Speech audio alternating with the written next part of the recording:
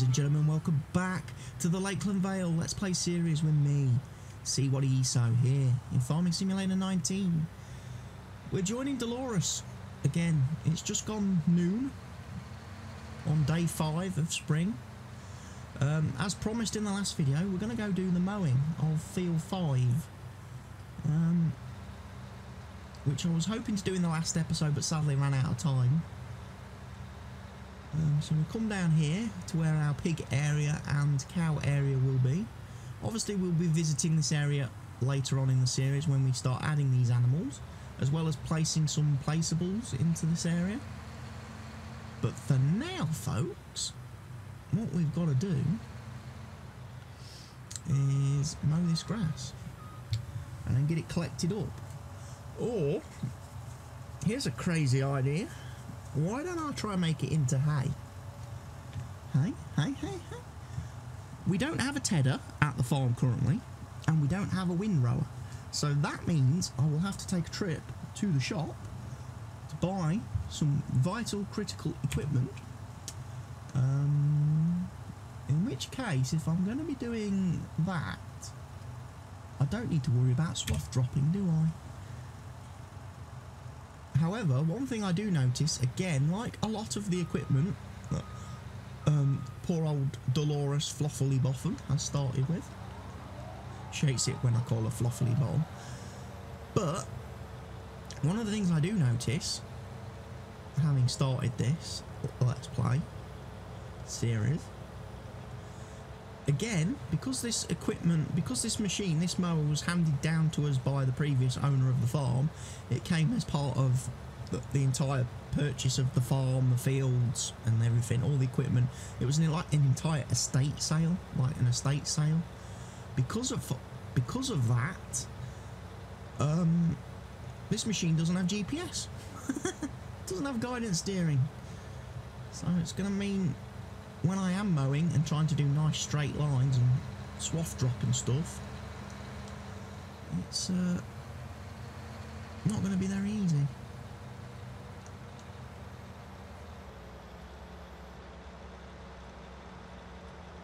What I will do as well, once I've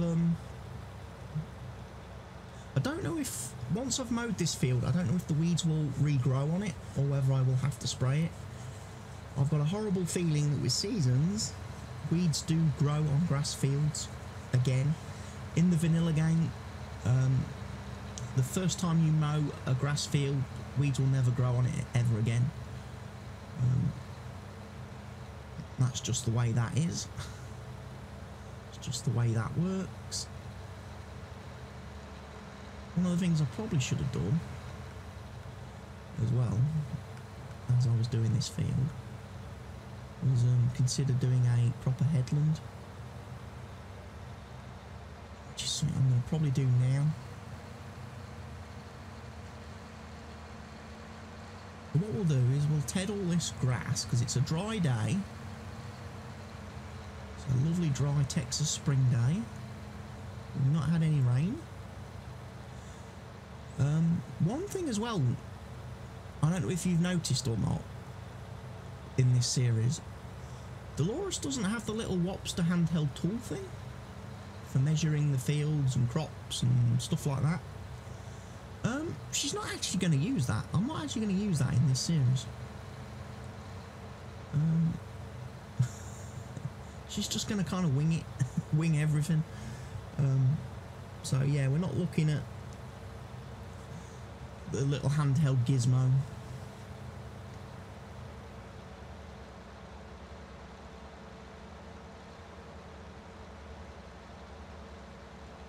At all. But we will be it's the same as the crop rotation in the seasons menu. Dolores isn't really going to do crop rotation patterns and things. We're pretty much going to plant what we want to plant, and if that affects the yield a little bit because it's the wrong crop to plant after whatever was on the field previously, tough luck. We're not doing the crop rotation. The important thing is to harvest what we need to harvest, plant what we need and harvest what we need in this series. especially if Dolores is going to be all self-sufficient, not using workers and stuff.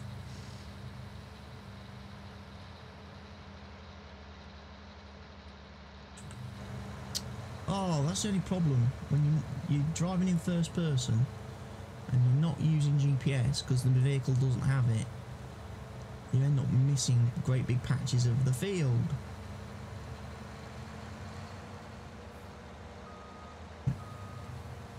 Now I do want our first mowing to get most of the field. In fact, I want our first mowing to pretty much get all of the field.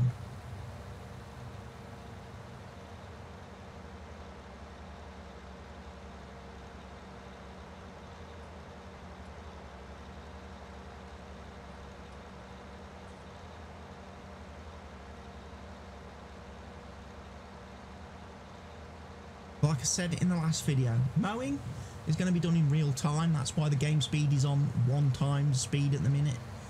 I want to be able to get this field mowed, and then want to be able to get the grass tedded, windrowed and collected without the risk of it, you know, without the risk of it rotting.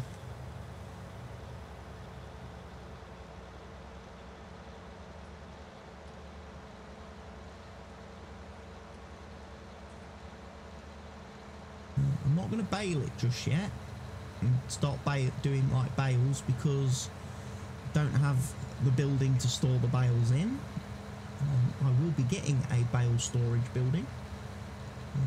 I have got my eyes on one that I want to use in the series, which is going to be pretty good for storing straw, hay and I think silage bales. Or is it straw, hay and silage, or is it straw, grass, hay and silage? I don't know. I think it's straw, hay and silage.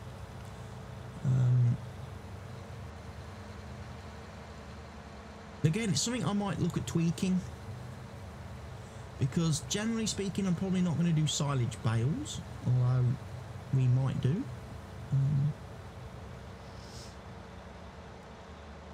Again, the wonderful thing is with things like fermenting silos now being so prominent in the game, the need to actually like wrap grass and collect wrapped bales and leave them to ferment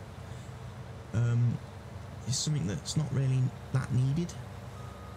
Same as putting grass into bunkers and then faffing about compacting it and then covering it, waiting for it to ferment.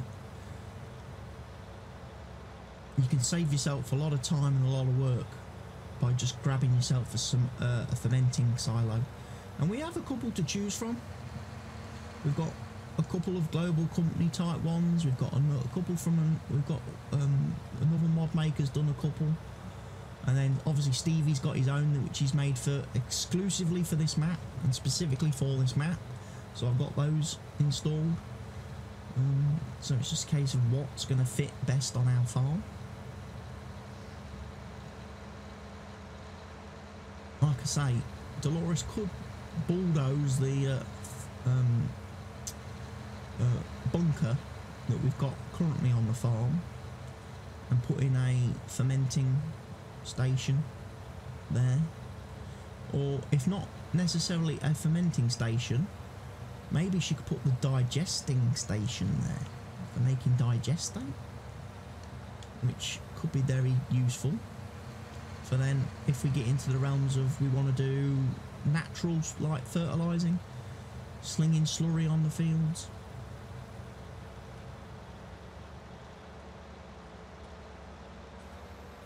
As opposed to using liquid fertilisers or chemical fertilisers. Because here's something that has come to light in recent days and weeks. Playing on the multiplayer server with Mr. Helgi, we have found that if you put slurry or digestate on a field and then immediately, without doing anything else to the field, go over it with a normal fertiliser spreader, it actually registers both fertilisers, even though you haven't changed the ground state, like you haven't ploughed, you haven't cultivated in between. It does actually count as two separate fertilisations. Now, if you used a regular fertiliser spreader and then went over the field with the liquid fertiliser sprayer, that doesn't work. That only counts as one fertiliser process and will only give you one fertiliser state. However, like I say, if you use manure, compost, slurry or digestate and then immediately go over the field again with either the sprayer, standard fertiliser sprayer or standard fertiliser spreader, you get two lots of fertilising. Now in the past, normally what we've done, especially playing with seasons where you've got to hit 3 fertiliser states, is fertilise straight after harvest. Then we've either ploughed or cultivated the field. We've then, well, we've normally ploughed the field. We've then gone and slapped the second fertiliser on at that point. We've then cultivated the field to lock that in, and then we've seeded, and that's normally with a seeder that applies the final and third application. So basically you've got fertilise, plough, fertilise, cultivate, seed. 5 processes, 5 steps that you have to do. Well, now we can shorten that, because after harvesting we can slurry, fertilise, plough or cultivate, and then seed. We can actually save ourselves one process by using the excellent tools available to us.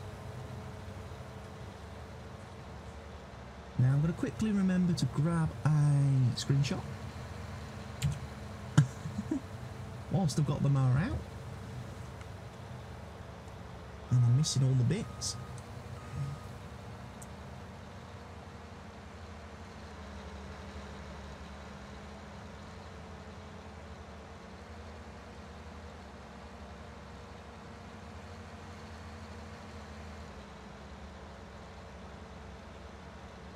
So I'm going to get this fertilised.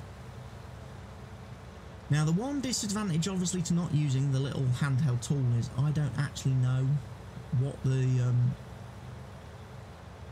crop moisture level is and how wet this grass is. I don't think the grass is very wet. It shouldn't be very wet, but we'll see. Well, we will then need to get this field fertilised. So possibly our first run out of the fertiliser spreader.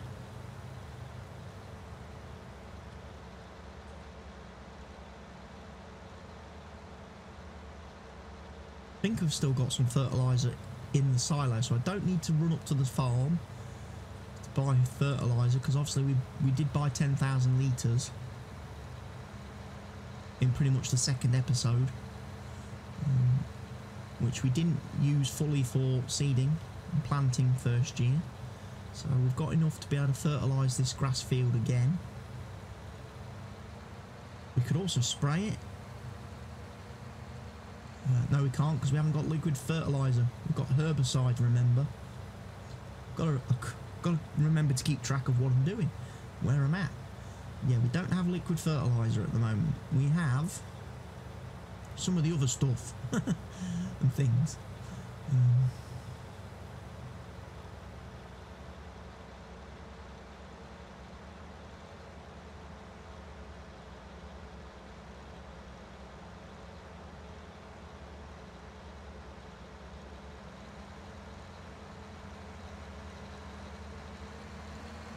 Grass is going to be mowed. I'm thinking to myself, right, we're going to need a nice tedder and we're going to need a nice windrower. A lovely, lovely windrower to make life on our farm handy.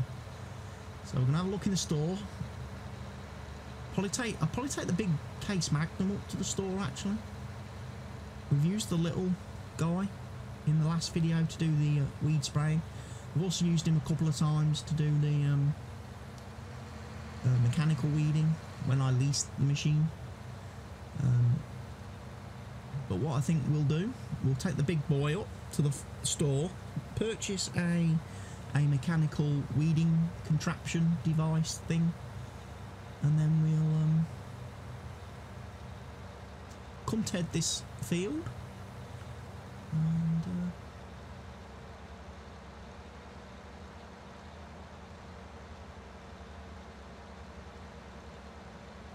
wait for the hay to appear.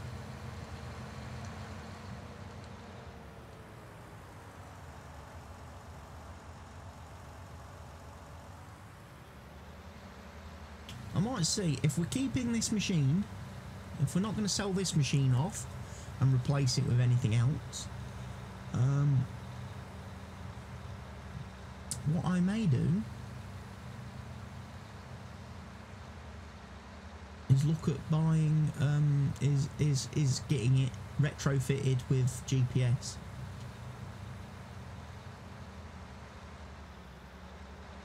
But actually that's probably something I could do right now.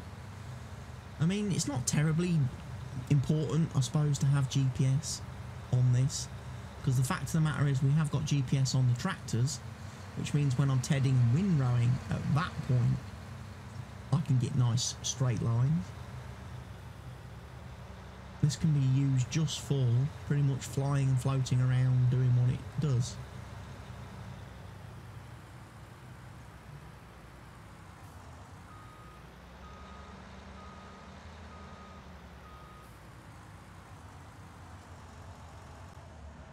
Boom.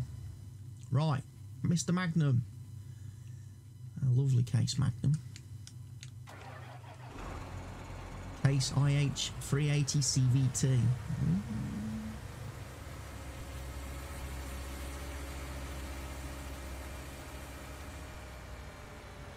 Put my beacons on as we're about to go on the road. I know we're not pulling anything, but still. And I know people are going to say, traffic doesn't drive down there. But hey, you know, let's try and keep it a little bit real. Agricultural, slow-moving machinery should always have its beacons on the road to warn people. And what they should periodically do as well is pull over to the side of the road to let vehicles pass them, instead of causing, you know, 20-mile-long tailbacks, because they're holding up all the traffic, all the cars and lorries and buses and everything else that's using the roads.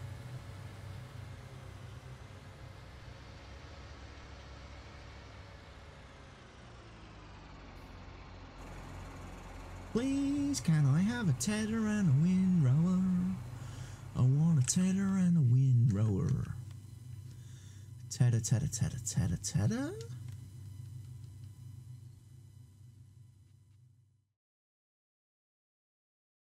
I don't want the class one. I don't want the class one. They're all pretty slow. That's 8.7. That's 13. The Pottinger, we will probably go for that then. It's 27 grand. It's not terribly expensive. Windrowers, hopefully. Yes. We've got the Crone Squadron. Do that. Adds design 3, design 2 adds the Crone thing, design 1 adds the front bits. I think that adds everything.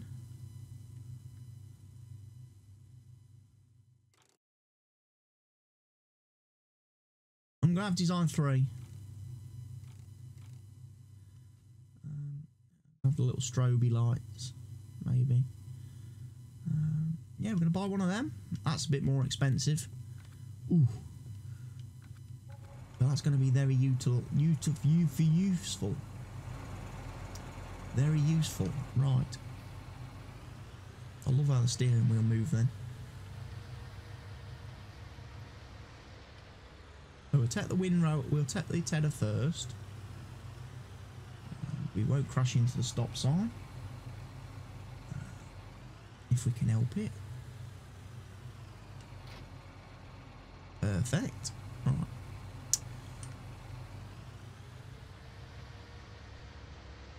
Back to the farm. And then we'll do the magical tedding application. Which I'm probably going to definitely time lapse. Okay, folks? So, join me in a second for that footage.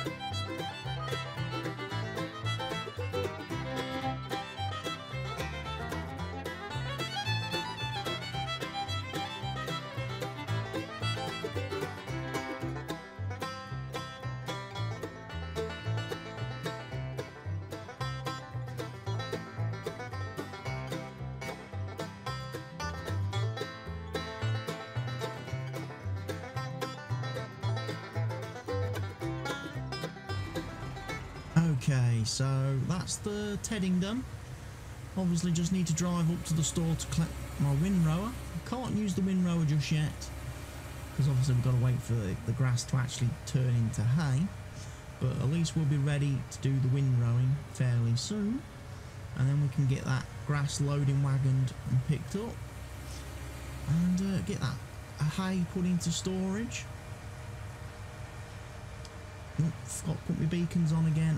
Bad Doris. Bad Dolores. Anyway, I'm going to go grab the windrower from the farm, from the shop, and drive it back to the farm. We've probably reached the end of the episode now with the time-lapse Teddy. We'll probably bulk out the last part of the video for quite a bit. So I want to say thank you to everybody who has watched this video. Thank you to everyone who has been watching the series so far, and I hope you're all enjoying it. I hope you're continuing to click that like button for me on each video. Go ahead, smash that like button. I also hope everybody who watches the video is subscribed to the channel. That way you get to stay notified and up to date whenever I post a new video in this series. And if you are in need of more lovely CWATTYESO video content after you've watched this video, feel free to go to the red channel and check out some of my other videos and some of my other Let's Play series. You might find something else you like there. Also, feel free to leave your comments, questions, suggestions, feedback, anything you want to say in the comment section down below. And don't forget as well to share this video wherever you see fit and with whomever you see fit.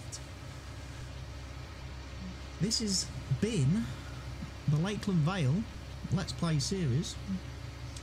Gonna crash on the way back to the farm. We are slowly working through spring. It's not going to be long before we're into summer. And once we hit summer, there's probably going to be a lot more contract work for Dolores to do. Fertilising. Hey, money, money, money. And then we can start to get on with things like that. So at this moment in time, I'm just going to take this and park this over here.